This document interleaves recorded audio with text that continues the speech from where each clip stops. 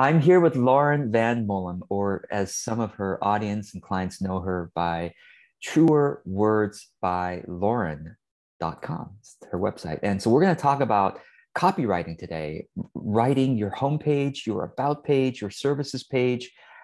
And Lauren is known as an ethical copywriter.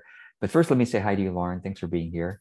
Oh, thank you. I'm super happy to be here. Yeah. So let me read your bio so that people have a background of who you are, and then we'll get into talking about how do we write our homepage or the principles of ethical copywriting for homepage, about page, etc. So, okay. So Lauren Van Mullem has been writing sales copy for online businesses since 2008 and has helped hundreds of entrepreneurs and coaches to connect with right fit clients who love their work. Her philosophy is that connection with clarity leads naturally to sales and to enjoyable businesses. She teaches and practices ethical copywriting that's non-manipulative and values-driven. And again, the website is truerwordsbylauren.com. I'll, of course, have the links in the notes below. So there's a lot we're going to talk about, Lauren. And so let's make the best use of our time. I want to start with just the overall question of what do you consider ethical copywriting versus what we might have seen out there on what copywriting is. So first of all, actually, can you define in your words, what is copywriting? let's start there. We're not like some people, this page has been copywritten in 2018 or 2021 or whatever. We're not talking about copyright, legal rights. We're No. talking about something different. So what is copywriting? And then secondly, what is ethical copywriting in your opinion? Well, that's really good because there are two competing definitions. So traditional copywriting is words written on your website in ads that are intended to drive an action. That is like literally the words are there to do one thing. It is to make the other person do what you want them to do. Ethical copywriting is related. It's a cousin, but its intent is slightly different. It's not to make anybody do anything. It is really to bring the people who need you together with the service that solves their problem. So it's really kind of bringing people together who need to know each other, the people who have the solutions and the people who have the problems, versus let's create this wonderful trap to catch the fishes that we want to catch and, make them bite on the bait. I love that. I love that you're kind of giving these two pictures in our mind. Like one is kind of more matchmaking, right? It's more like, just like you said, someone who has a problem should know about a solution that has been made for somebody like them. Why wouldn't that? Like that's how the world moves forward. That's how people heal and grow. And then the other way, which is traditional copywriting, just like you said, it's great. You put out a net or you try to catch the fish and make them bite. This is a, sort of like we are the masterminds and then the customer or the client is kind of like we're manipulating them to do stuff, which is traditional marketing, conventional copywriting is that has that kind of feel, has that spirit. Whereas the ethical copywriting, I love that you're saying, no, let's find something that really aligns. And when something, I always say, when we have alignment between our product and what the person in front of us wants, we just have to whisper. We don't have to shout. We don't have to make them do something. They want to do it because we have something for them. That's perfect for them. So what is your, okay. Do you want to say anything else about ethical copywriting or should we jump into examples of home page, about page and things like that? It's always fun to do a little bit of the comparison of this is how it usually works versus this is how, the ethical copy difference. But it really comes down to, avoiding manipulative tactics and actively not trying to cause anxiety or FOMO. And it's really because most things are trying to cause anxiety, trying to cause fear of missing out, because That's those what FOMO means for action. those who haven't, heard of it. FOMO, fear of missing out. Yes. Right. Yes, those are usually the triggers that get people to act faster. So anytime we can maybe slow down the sale instead of speeding it up, anytime we can be transparent about our prices, our process, when we can set up realistic expectations and meet them, all of that is ethical copy. Now, I was going to say, hold on, slow down the sale instead of speeding it up. You'll never hear another marketing person say that, right? But let's talk about this a little bit.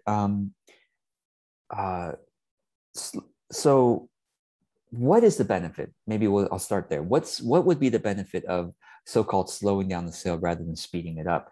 But because I want to say it's often not a good idea to try to speed up the sale. Yes, yeah, speeding up the sale, typically you're trying to trip the sort of primal part of the brain that is in charge of fear, that is in charge of sort of like fight, flight, freeze response.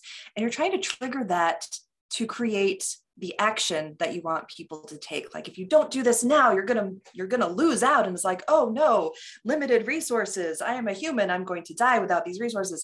And that is the reaction. But the problem when you're doing that is they're not able to process whether this is the right fit service for them. So you end up getting a lot of wrong fit people who have paid you money and are annoyed that they're not getting the outcomes that they thought they were going to get. Yeah. Oh my gosh. I love that I love how you explain these things and do it so concisely, because you've described, basically the experience that I had in the beginning of my business 12 years ago, when I was learning from conventional marketers to get people to buy as soon as possible, as many people as possible. And I essentially burned out and kind of like had this spiritual, personal breakdown and breakthrough a couple years into my business, because yes, I was being successful in selling things, but I was not feeling the fulfillment of actually seeing the kind of transformation that I was hoping to see in my business, within my clients, and just like you said, when you sell fast and sell hard, you get people that are not the right fit. And ironically, it seems like you're being successful in the short term, but then it burns you out in the in the midterm, really. And then you are not able to actually find the fulfillment that allows you to sustain your business and make it more and more sweet and fulfilling over the years, which is what we all want. We don't want to just be in business for 1 or 2, 3 years and then like burn out and then have to go get a job. Right? we want to be here. We want to be serving more deeply, more comprehensively, more just anyway. So I think everyone knows what I'm talking about. So this is why ethical copywriting does bring us the right people. And if we do ethical copywriting well, it brings us enough of the right people. Yes. So let's give the audience some real examples. And I know you've pulled up some examples on your screen of people or some of them are your clients, and also your own website too. And please show us examples. Yeah. So what we're doing when we're not using those other tactics to try to speed up the sale, to try to create anxiety, what we're really doing is creating an environment where your perfect fit clients are going to recognize that they are your perfect fit clients and look at you and go, I like you. I want to get to know you better. It's that first impression where you meet somebody you really click with. That's what we're trying to do. And I call it connection driven copy. It's making those connections. So there are certain places on your website where you want to do specific things to create that reaction. So I'm going to share, we're going to look at some home about services and sales pages. I just have, 1 or 2 examples each. And I'm going to go through them pretty quickly. Yeah. And thank you for go ahead. So on the home page, the way you start that that connection and get that, oh, you are the one for me. I think maybe, probably. It's sort of that getting them to the questioning, maybe you are the one I've been looking for. And that's really the homepage's job. So the thing that you have to do on the homepage is be very clear so they feel like they don't have too many doubts left. What do you do? Are you doing it for me? And what does it help me do? So that is my formula, actually, when I start for header copy. It's what do you do? Who do you do it for? What does it help them do? And if you have those three factors in your homepage, it doesn't even need to be all of that in the header. It's kind of hard to pack it all in. Yeah. But if you've got most of it, you've got enough clarity for people to go, oh, that is the thing I've been looking for. Yeah. So with Katie, she is a wonderful combination of health coach and garden coach. And she will make beautiful edible gardens for you. And then if you want to learn more about how to use these things that you're growing to improve your health and quality of life, she's there for that too. And she also does beautiful gardens for people who just want sort of that Martha Stewart backdrop of the beautiful flowers everywhere. So we had to capture those three very different things. You know, they are three different niches, and we had to try to bring clarity to her homepage around those three. So what we did is we focused on the biggest one first, and it's what are we really trying to do here? What outcome are we trying to help people get? And it's about health, but it's also about happiness. And yes, there are vegetables. Let's be real clear about that. These are edible gardens. Yeah. Well, and the people who are the right fit clients for her, like all three, and want to see that, you know. Yes. And it always helps if I am the ideal client of my client. And I was in this case. So I had a lot of my own empathy to bring here. So here it's very clear. I help people create beautiful culinary gardens, and it gives the location because she is location specific. And then it's like, why do you want this? A healthy garden leads to a healthier you. So we're speaking to that outcome. And then it's a very clear service directory. What do you want to do? Do you want to create like a delicious garden where you can just grab things and cook? Do you want to have a beautiful garden? Do you want to explore more of the health aspect? Yeah. And I like that, you know, I think most of the people who are listening to this, watching this, have multiple areas that they like to play in. And it's nice that we're seeing it on screen here. It's like there's you can give people options. Yes, Yeah. it's delightful if you have one niche. I don't have a lot of clients that just have one niche. They usually have a couple, you know, maybe it's the same niche at different stages. There's some elements that complicates it, and we still have to bring clarity to that. Yeah. So I want to, because I want to be respectful of our time. And these, you know, I'm hitting everybody with a lot of information. Do you want to go to the about page? Yeah, let's do that. And you know, unless there's another homepage, you want to show us your homepage, or just to give us a sense of how you're doing it? I used to break all my rules until I created rules I liked better. Right, exactly. And you know, right here, it's very clear what you do. And I think, and it's clear who you do it for. 4 coaches right there. I mean, it's like, it's a good example. And I like that you are on your homepage, your pictures on your homepage. This is one of the things that I think makes homepages appealing, is you could see the person right away, you know, and get a sense of their energy. And you so much is communicated in one image, style and, you know, values. And yeah, so That is so important. And that's why I don't recommend using stock photos in your website, because those, as beautiful as those are, and maybe they're very aligned with your sense of style and what you like, they do not give that sense of your energy the way that a photo taken in your backyard by your significant other who you've bribed. right. It's not the same. Yeah. I mean, really, you could have any friend, family member, neighbor who has a decent eye come over and take pictures, right? Yes. Yeah. So the pushback I hear from people is, oh, I don't want my face all over my website. It's not about me. I'm all about my clients. And I am sympathetic to that.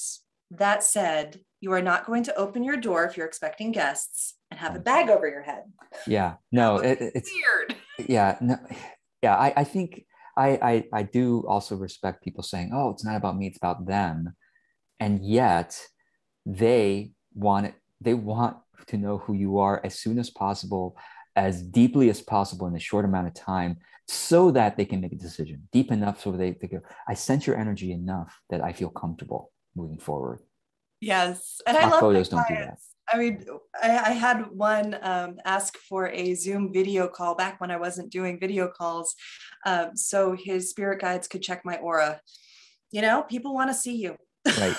Right. Yeah, totally. And here we are on your about page. And tell us what your overall principles for about page, are.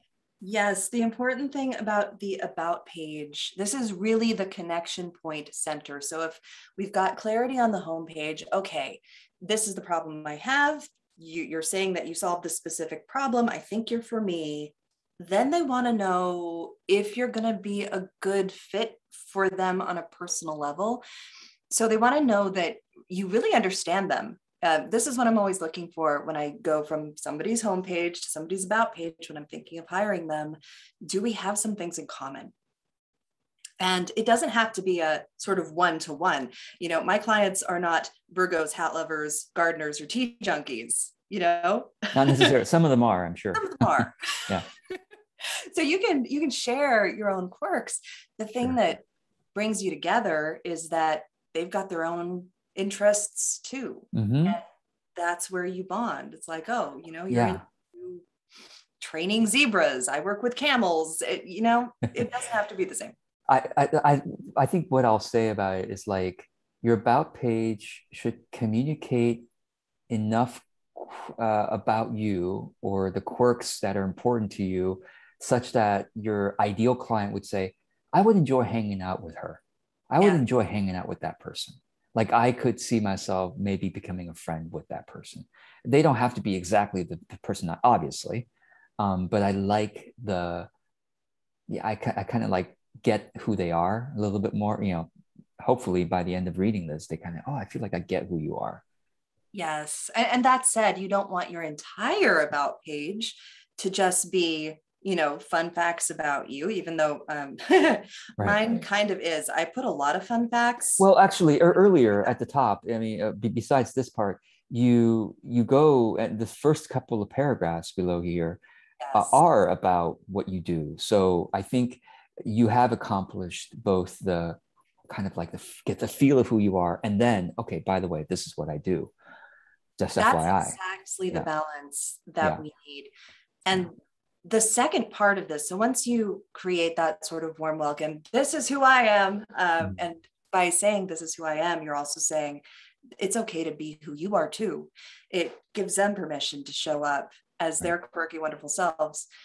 That puts people at ease. And then you say, what I love to do on the about page is the origin story of your point of view, because this is how you came to do your work in the way that you do it. Yes. It is your life experience. It is your knowledge. It is your built-in differentiator that nobody else can copy.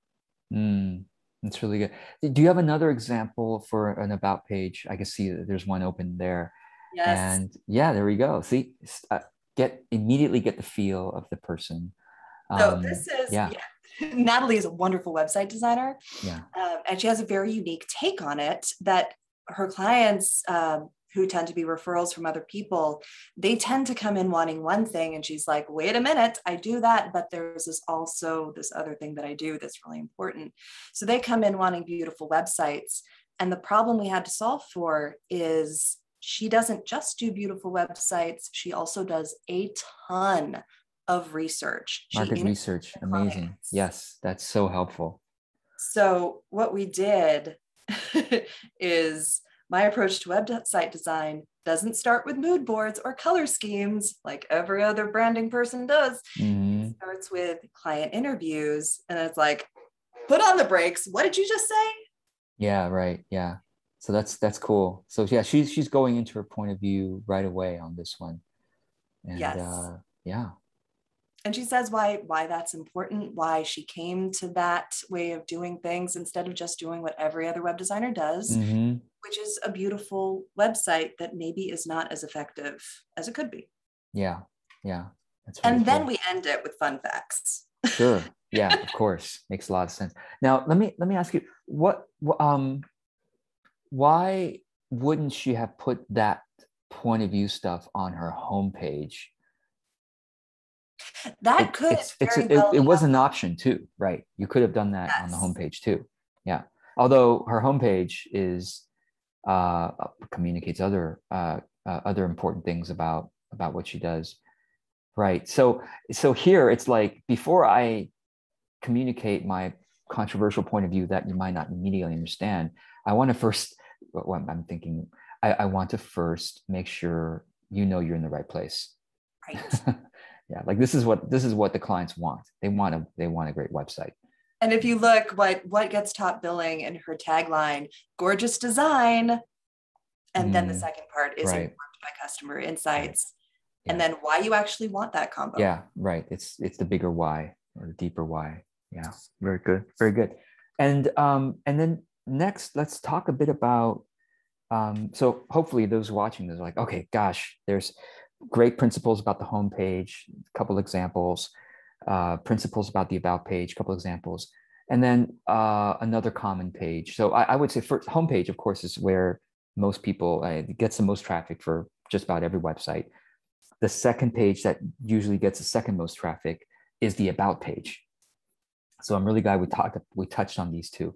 And then maybe just for a few minutes, touch on another popular page, which is the work with me page or the services page. People are also really, many people are kind of confused about and nervous about how do we write that page. Yes, that is especially when you have multiple niches or you have different segments within your broader niche. The services page is really the signpost. It's the directory that gets people to where they need to go. And there are so many ways to do it, but I'm going to use myself as an example because I Great. laid Yes. it out very, very clearly. Mm-hmm. So up here is point of view stuff. That's how I start. But then it's sort of choose your own adventure. Mm-hmm. And I I lay like it that. out very quickly. Like, Right. where are you? You are here. It's like those mall maps. Yes. You are here. You have, if you're at this stage, you've maybe just started your business, you've got a Yes. draft ready, Yes. you've got some clarity. You maybe have been trying to write your own copy and you just hate everything that's happened. We all go through Mm-hmm. that stage.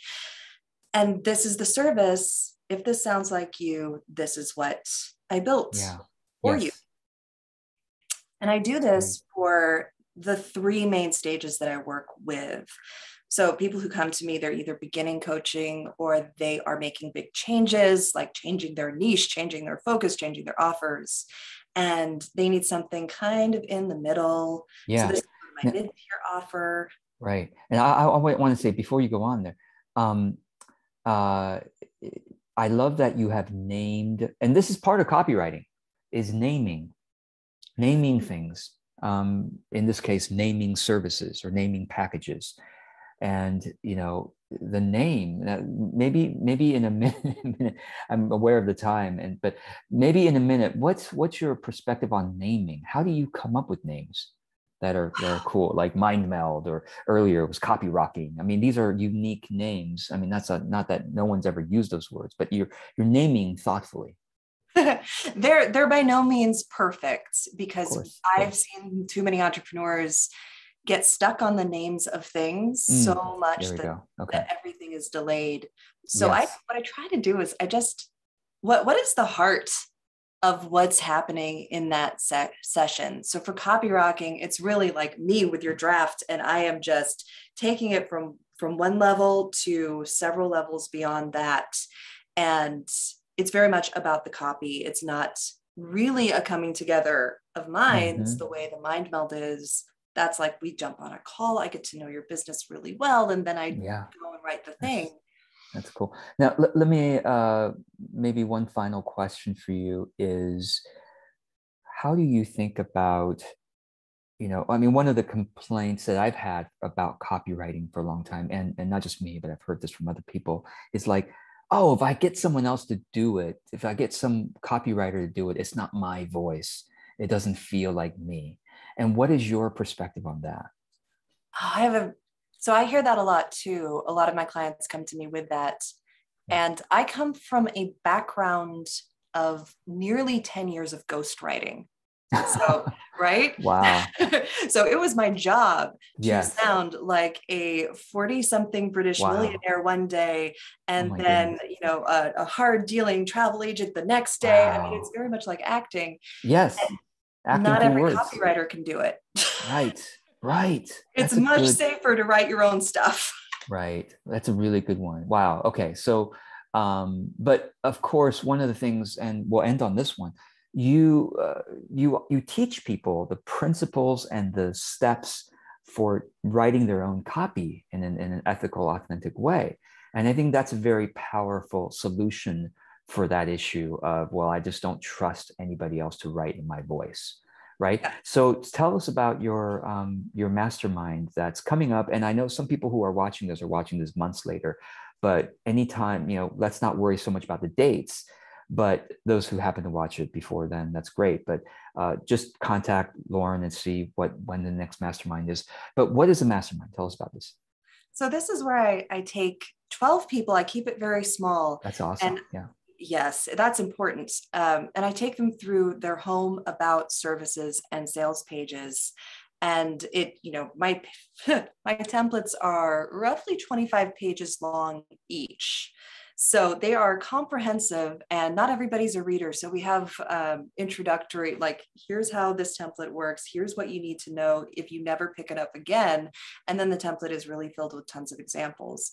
But what I was hearing from so many of my clients who have been through the big copywriting programs out there, like the big names you've heard of, they kept falling through the cracks. They weren't able to finish their drafts. They didn't get kind of feedback they needed.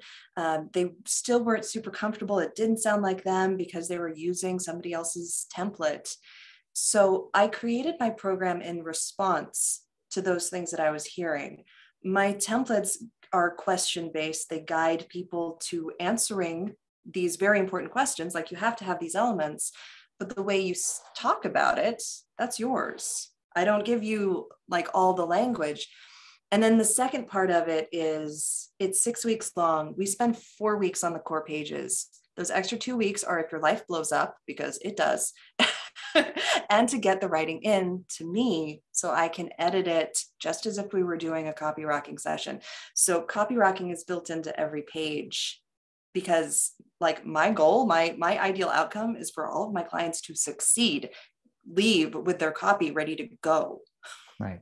Awesome. Amazing. Thank you for providing this service. That's really, really great for Oh, I people love it. who, Teaching yeah, is the yeah. best. Yes, yes.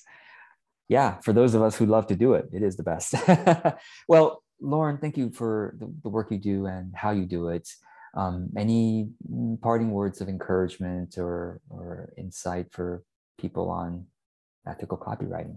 I'll let you The sum this up. hardest, I think the hardest part is sort of overcoming your own fears about putting yourself on the page, because when you're a personality driven business, when people are coming to you for you, you've got to put your heart out there, and that's scary. Well said. Thank you. Thank you for what you do. Thanks, everyone. So, the links are below. You've seen Lauren's website, pages of it. So if it sounds interesting, definitely reach out. And the mastermind, whenever you're watching this, there's probably one starting before long. So contact Lauren about it. Thanks, Lauren. Thank you.